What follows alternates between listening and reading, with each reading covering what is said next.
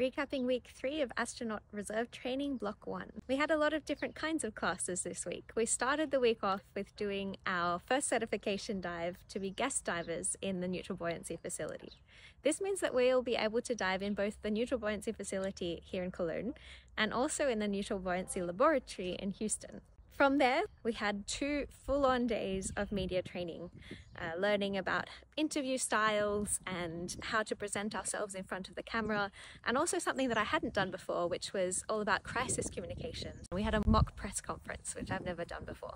It's not a situation that we should find ourselves in, but it's best to be prepared. We then moved on to space policy, learnt all about the European Union and in particular about the European Union Agency for the Space Programme and how that works with the European Space Agency. Finally, we had a really exciting moment where we got to try on our flight suits for the first time. So some of those photos will be coming to you soon. You might wonder what I get up to in the evenings here in Cologne. Well, I like to knit, and so this is a project that I've completed in the time that I've been here.